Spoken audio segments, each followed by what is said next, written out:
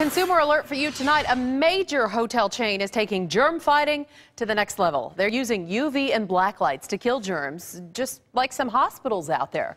Right now, ABC 15's Susan Casper is showing you if it really works. Bathroom, phone receiver, remote. No matter how much the maids scrub, there are still germs, and consumers know it. People come back when it's clean.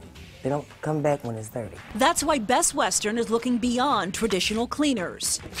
The black light is for what the eye, what mirror you can't see. Annette Davis inspects every room with a black light after all the cleaning is done, then uses a UV light to sterilize the room. Any biohazardous germs or anything like that, it can actually get rid of.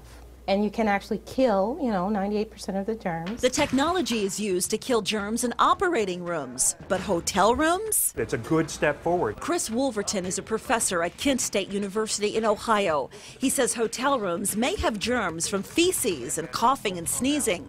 UV light can kill those, but only if used properly. If they get the right exposure time, you're going to get killed. In this experiment, Wolverton exposed E. coli to 30 seconds of UV light. We're going to cover half of the dish. According to our sister station in Ohio, 24 hours later, the right side that was exposed to UV light did not grow. These new tools are being rolled out this year at all Best Western hotels. Susan Casper, ABC 15 News. New tonight.